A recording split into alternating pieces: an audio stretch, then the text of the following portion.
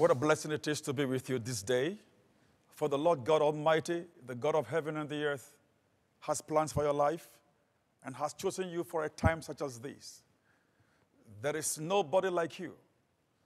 There is no nation like this nation. And there is no nation like any nation. We've all been made very peculiar. God is interested in the package He has for your life.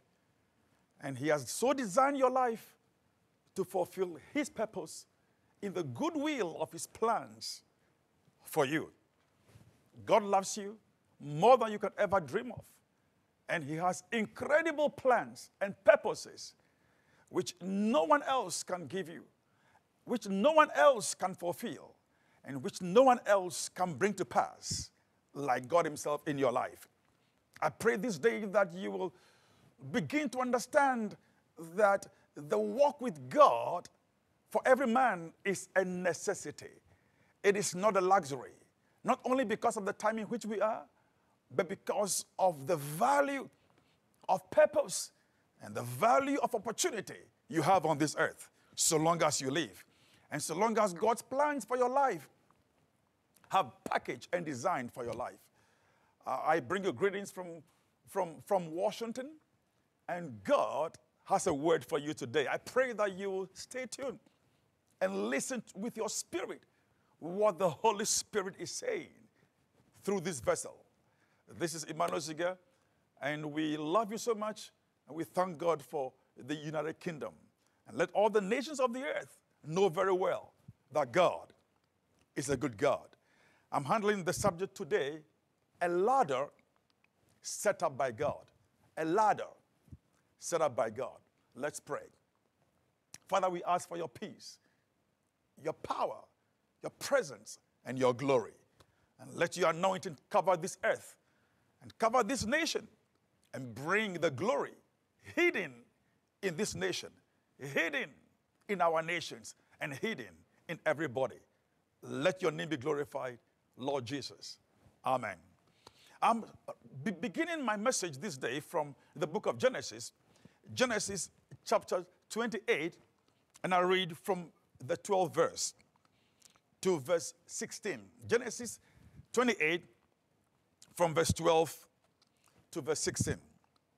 And he dreamed, and behold, a ladder set up on the earth, and the top of it reached to heaven. And behold, the angels of God ascending and descending on it.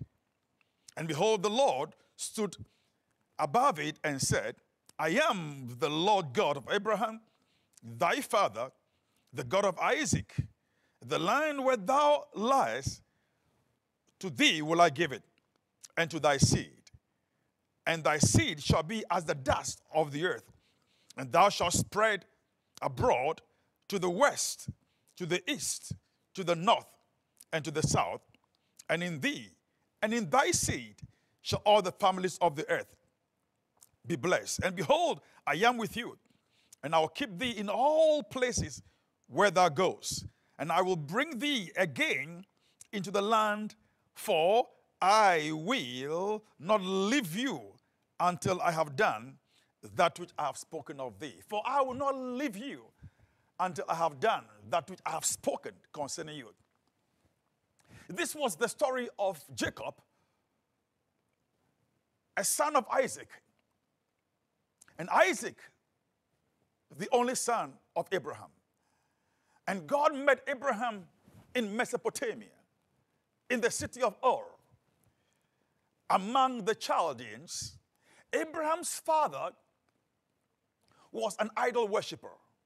Not just an idol worshiper, but he was in the business of selling idols and idol spare parts. So in those days, if anybody's idol lost the ear, Abraham's father had the spare parts that would mend that ear.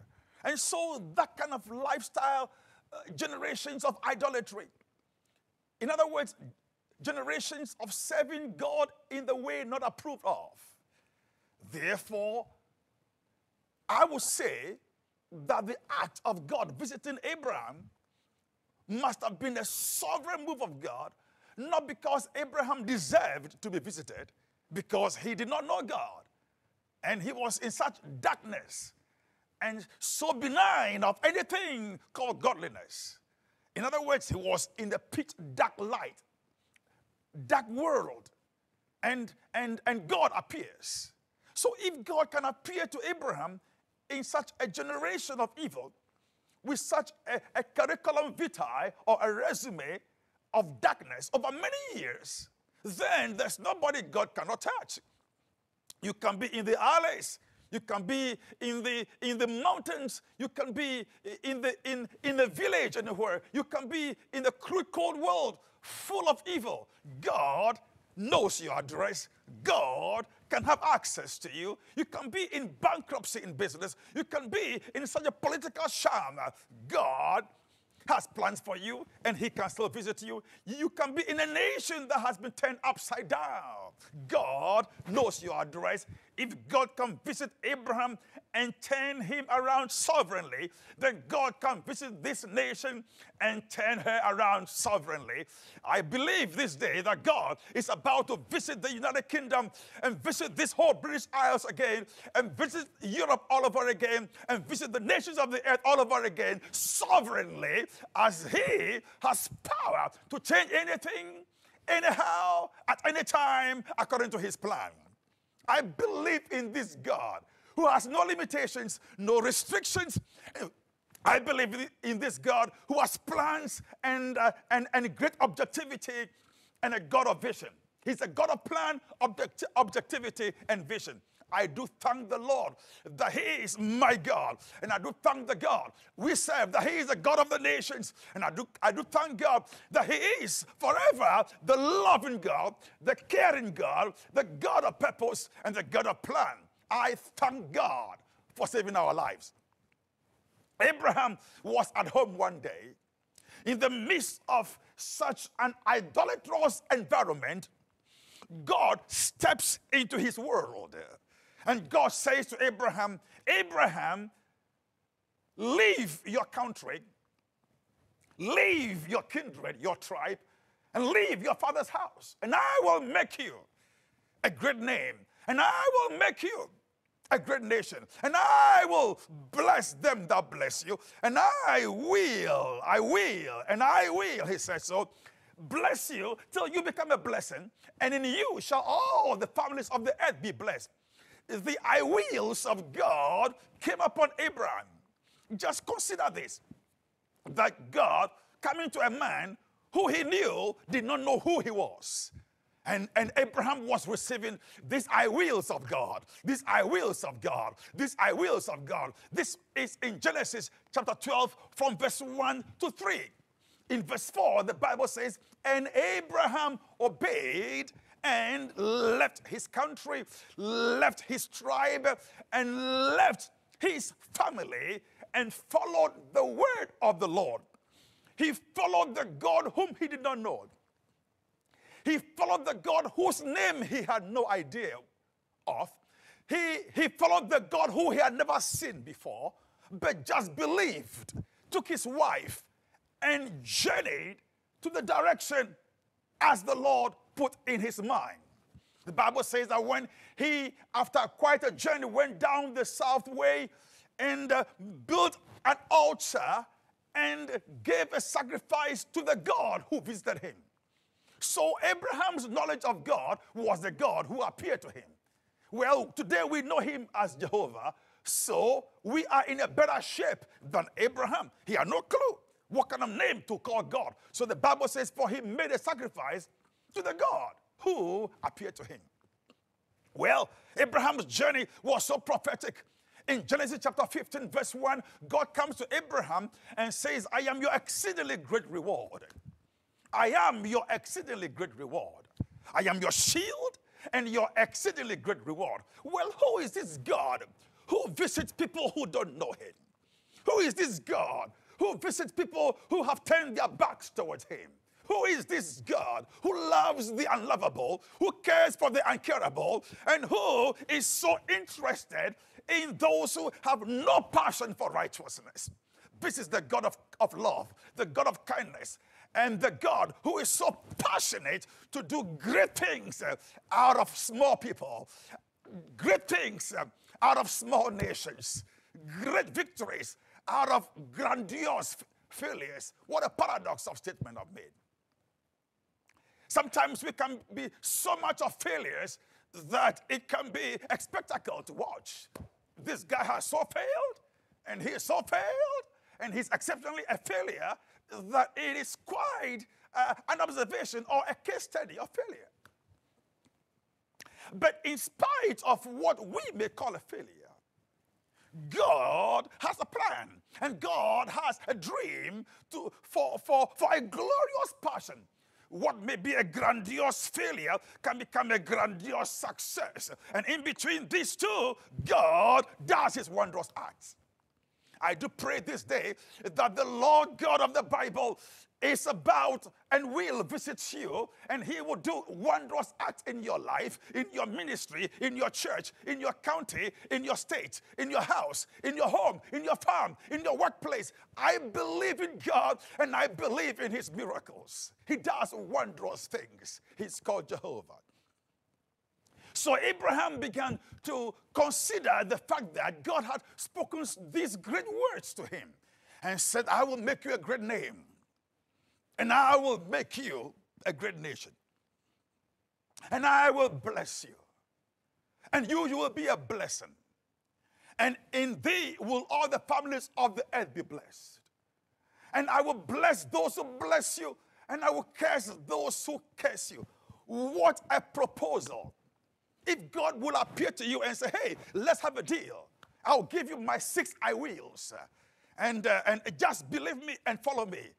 Will you please consider this deal? Well, I think it's a good deal. I mean, coming out of the business background, we love to cut deals. That's a good deal. God cuts good deal.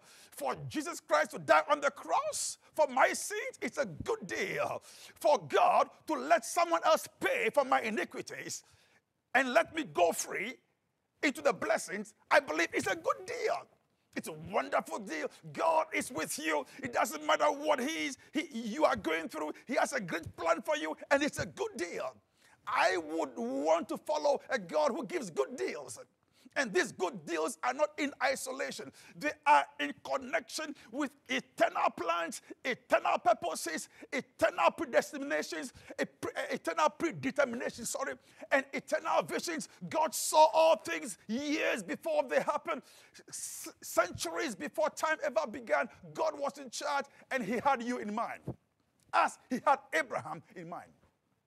Which means that it doesn't matter how many generations Abraham's family and genealogy lived on this earth, God knew that in that particular year, in that particular womb, out of that particular seed, I will choose a man called Abraham, and I will visit him with great favor, and I will bless him tremendously, and I will make him a seed out of which I will bring a new generation, a new breed of human beings. Abraham was so blessed. But Abraham's problem was that with all these incredible I wills, I don't have a child. I don't have a seed who will continue with these processes. Because God told me, I'm sure Abraham said, I will be a great nation. Well, I don't have a child yet. How can one man be a nation? Well, God calls one person a nation because he speaks based on the prophetic plan and the future. And he speaks based on the potentials. He speaks about his final decisions about that one person. And he calls those things which are not as though they are. In other words, those things which are not naturally are already in the spirit. And he sees those things which are in the spirit and calls the spiritual success a success in the physical, even though the physical has no specimen, no evidence of success. So God sees the Great Britain and calls it my beloved nation. God sees the UK and calls it a blessing. God sees Scotland and calls it a blessing. God sees Germany, calls it a blessing. God sees the nations and calls them my beloved nations. whilst we don't think that we deserve God's attention, he thinks that we deserve his attention, because his purposes and his plans and his glory are all packaged potentially in us. And it's only a matter of time. He will work all things out. He knows what to do. He knows how to do what to do. He knows when to do what to do, so that his glory shall be fulfilled. Wonderful God. Abraham, with his myopic revelation of life, was very concerned. He said, God, how is this going to happen? I have no child, and you are calling me a nation. I have no child, and you are telling me out of me shall come the blessing to many families. I have no child, and you are calling me a father. I have no child. How is this going to be? The Bible says in verse 5 and 6 of Genesis 15, God takes Abraham and brings him out and says, Abraham, look up, count the stars, which means God brought Abraham out in the night, because no one can count stars in the day. So it must have been a night visitation. God visits a lot at night, works at night, speaks at night in dreams and visions and revelations. He does awesome things. When we think time is up for us to sleep, God is at work. He brings Abraham out, and Abraham couldn't count the stars. That was when God began to introduce Abraham to the power of vision. That I want you to see the stars. And as you see the stars, you see my plan. As you see the stars, you understand my plan. As you see the stars, you know my plan. If you see the stars every day, you understand my will. Which means vision has the power to make you see, to make you know, to make you understand, and to make you have a revelation of the ultimate, not the present time, but the ultimate vision, the ultimate plan for your life. So keep vision alive. Keep your stars alive. Keep your stars in your eyes. Keep your stars in your vision. The future is better than your past, and your past shall be negated by your future, and your future shall cancel the woes of your past, and your past are nothing to compare to where you are going. Your best days are yet to come. God speaks to Abraham. Don't worry about now. It's true you have no child today, but your future shall change your story. Your future shall change your testimony. I am the Lord.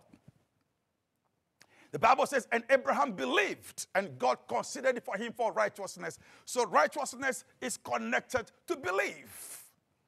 Now, so Abraham began to enjoy this wonderful journey of vision with God, the God whom he had never seen before, the God whom he had never really known, the God who had no history for him to read about, but he followed God step by step, day after day. Wonderful story. Then Isaac was born, and Isaac gave a child, and this child was Jacob.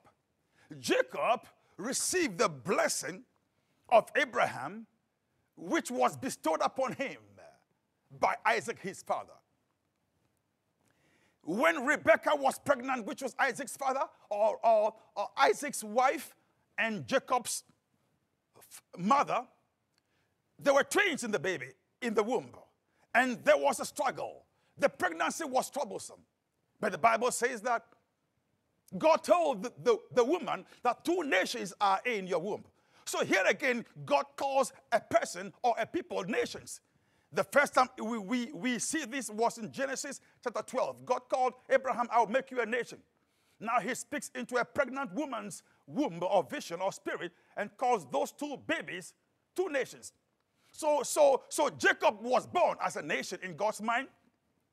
Esau was born as a nation in God's mind. This God is a God of vision. The scripture says that as they began to grow, prophecies in their both lives began to separate them, and it did happen that way, that by the providence of God, there was a separation between Esau and Jacob. Now, Jacob begins his journey. And Jacob clearly is the one who is to carry the patriarchal blessing from Abraham, Isaac, and Jacob. Not Esau, but that was the plan of God. That's what God wanted. That's what happened. So Jacob carried the very mantle and the mandate. The scripture says that because of how the separation came, there was bitterness between Esau and Jacob, because he took away his birthright and took away his blessing. Now he has the prophetic mandate. He was beginning to run away and beginning to separate himself. He said, vision separates you from the carnal plans of men. Vision has a way of isolating you. If your vision doesn't isolate you, then it is not born of God, because God has a way of bringing you out of the common and bringing you to the uncommon. But the process is the process of separation. Separation is a very important aspect of vision development. If you cannot separate yourself from something, you cannot have the uniqueness of your vision. The inability to separate is the probability of you polluting your vision. Vision must be kept clean and pure. Otherwise, it can be adulterated. There are several adulterated visions because of the lack of the ability to be separated. I pray this day that you will enjoy your separation from the things which you love to the things which God loves, from the things which men desire in your life to the things which God has for your life, from that which you desire to that which God desires. Vision, vision, vision. It's so important in everybody's life, even in a nation. Every nation must have its sovereign identity in God's sight, and we must keep that sovereign DNA from God as a nation, as a people, as a tribe, as a family, and as a business house, as a political house, whatever it is that God has for you. Learn to separate your DNA from the other DNAs, because in your DNA lies your peculiarity, in your DNA lies your fruitfulness, in your DNA lies your productivity, your relevance, and your ability to make a difference. It's in the power of the DNA. Now, talking about this DNA, now Isaac releases Jacob.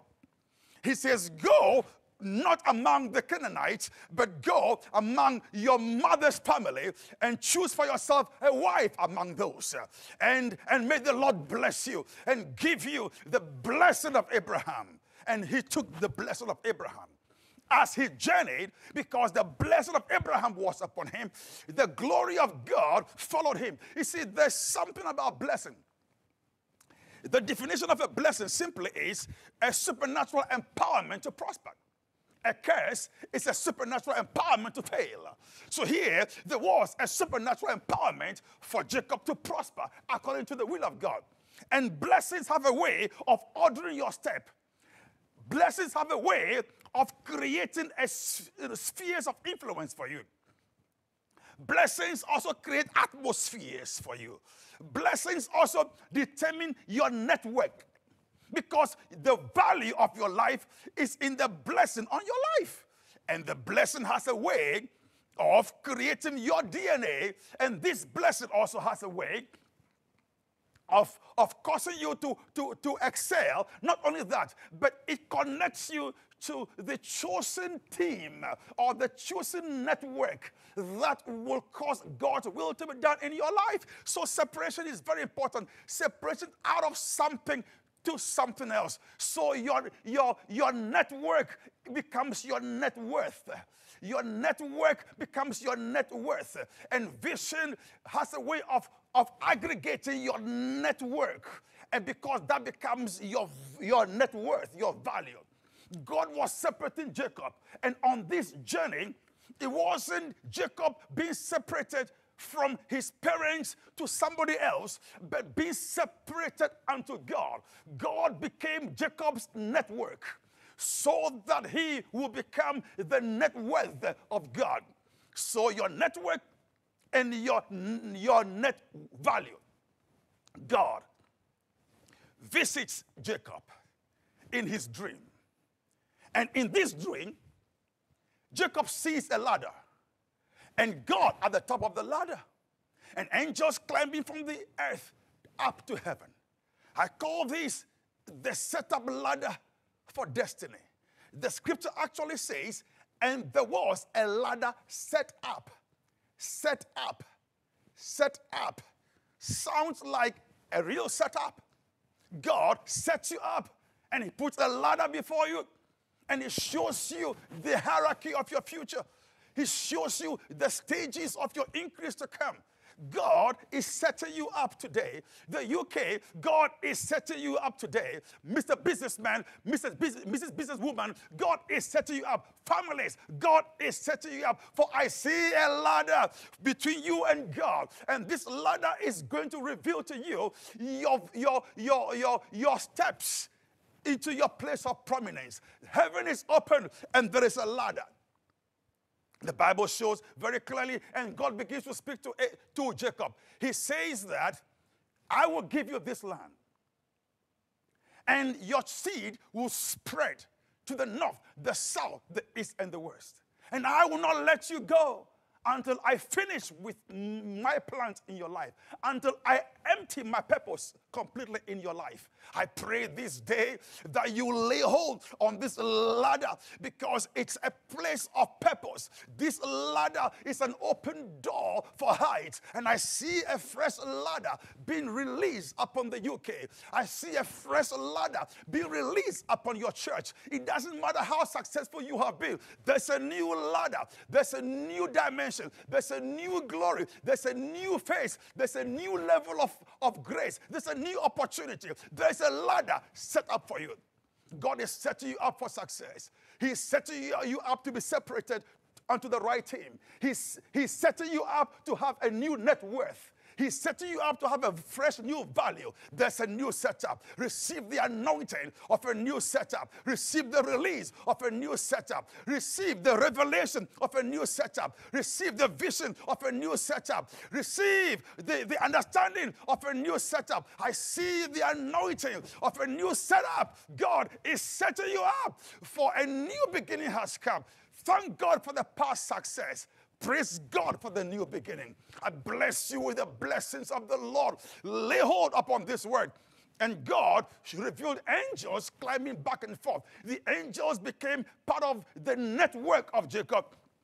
The angels became part of the net worth of Jacob. And God said, I will be with you. So God became a team of Jacob, the team with Jacob. And Jacob, that nation, Jacob, began to grow, began to increase, became Israel. And today, we have seen the generation of Jacob. Today, out of that has come the church, the kingdom of God. I pray the blessing of God is upon your life. Stay tuned with God. Stay in tune with God, because God in your presence increases your value. And God in your world expands your network. God is your network.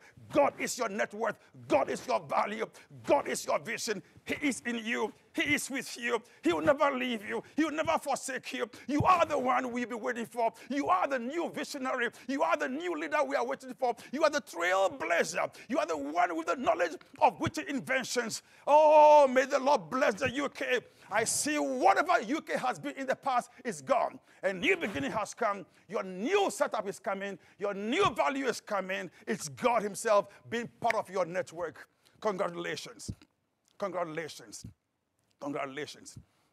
I pray this day that you will lift up your hands wherever you are and just connect with God and just say, Lord, I see this ladder, not only for Jacob, but for me too, but for my nation, for my office as a leader. And Lord, be my network, be my net worth.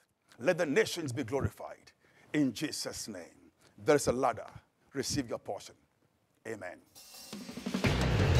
The Lord